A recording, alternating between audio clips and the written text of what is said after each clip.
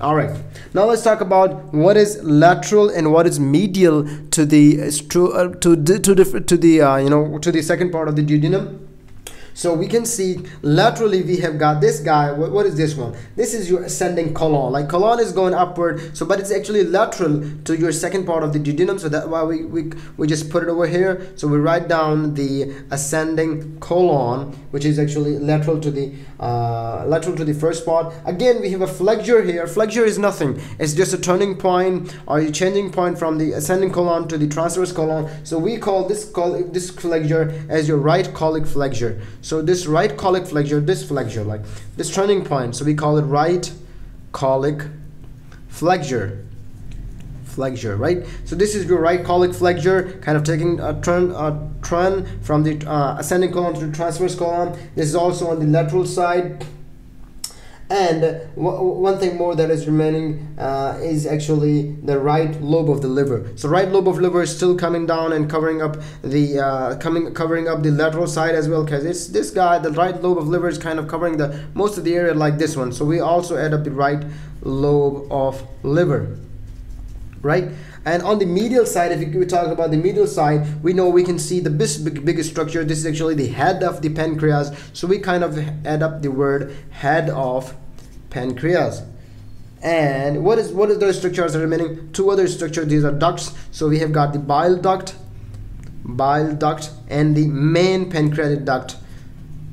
In case if we have the accessory pancreatic duct, we can also add up the accessory pancreatic duct on the medial side of the second part of the duodenum.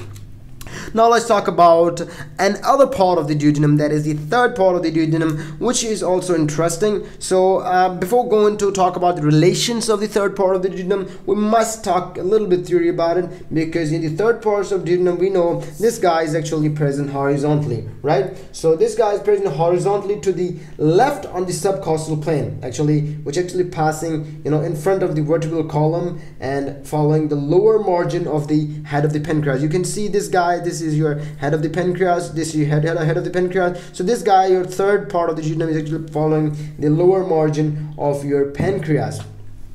So nothing important about it. We'll talk about a lot of difference in other next lecture, but now let's talk about the relations of the third part of the duodenum to the structures that are present around him. So if we're going to talk about the anterior relation of this guy, the third part, we know that the root of mesentery of the small intestine. You must remember what is root of mesentery. If you don't know what is root of mesentery, you must have to listen to another lecture that is on the root of mesentery to have a good idea what is actually root of mesentery. So root of mesentery kind of start from here, this junction. We call this junction. I forgot what we call it. But this root of mesentery start from this junction and end up the ileocecal junction, kind of crosses this guy. So that's why we can say that anteriorly we have the root of mesentery, right? So we have the root of mesentery anterior to the this one of the small intestine, and other structure we have the superior mesenteric veils combined with it. So we talked about this one. You can see these are superior mesenteric vessels crossing anterior to this third part. So we can add up. So we have two structures, the root of mesentery and the superior mesenteric vessels. In vessels I mean both veins and the arteries. And the third structure we have is the coils of jejunum, right? Jejunum. And the posterior, if you talk about the posterior structure that are present, it's very easy to understand the posterior structure.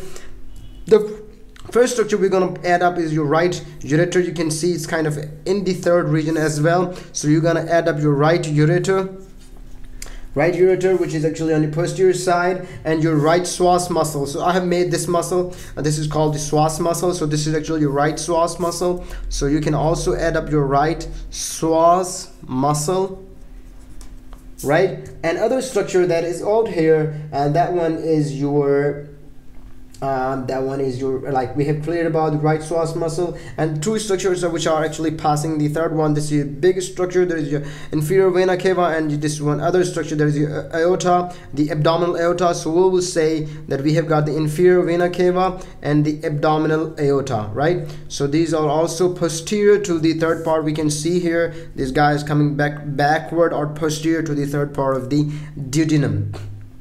If we're going to talk about the superiorly water structure is present superiorly, it's very easy to see in this diagram that superiorly we have got the pancreas. So we will simply write head of pancreas. We have got, you can see out here, so it's the head of pancreas,